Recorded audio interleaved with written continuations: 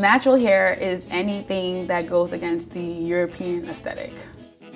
I love that my hair is defiant.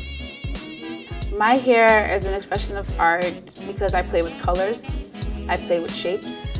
I can come into spaces with brown skin, blonde hair, mohawk, cuts on my side. I can be present but look completely different from other people, and you just need to deal with it.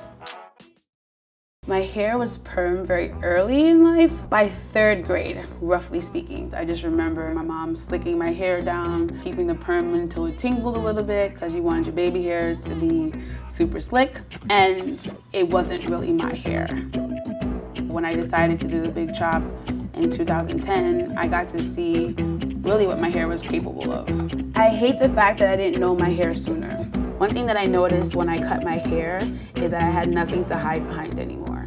There were no more distractions. When my hair was permed, I would say I had a more feminine aesthetic. People have this perception that Caesar is a masculine look. I was still able to sustain my femininity, even though I had a really low haircut. And that broadened my capability of showing what femininity is. I use hair in my artistic expression in my last piece. I made a replica of the American flag using hair.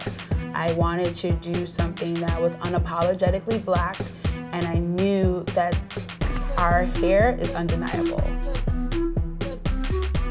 My flag is a combination of both patriotism and also protest. It's patriotic because it's a holistic view of this country's foundation. We can't talk about this country being so great and all these other things without really acknowledging the contribution of the enslaved Africans. As far as protest, I want to show that we are a resilient people. Our vigilance is something that has been a part of our DNA. Braiding is a part of our lineage, and I wanted to incorporate that because it's also very familiar.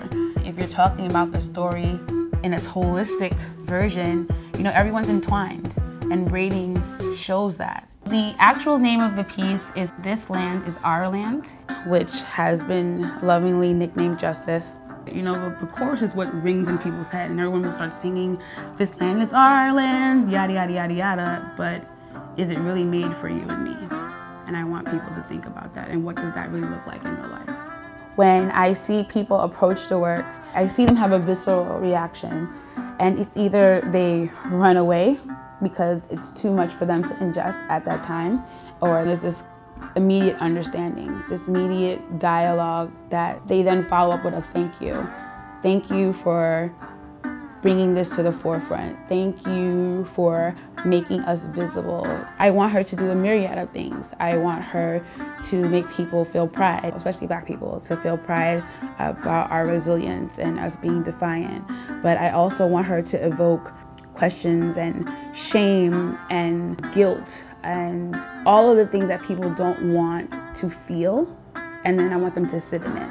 Because when you sit in those emotions, it taps into a sense of humanity that has been lost. I had a white woman come up to me, and as I was reciting my revision to the Pledge of Allegiance that is way more inclusive, she just started hysterically crying. And you could just see the array of emotions overwhelming her.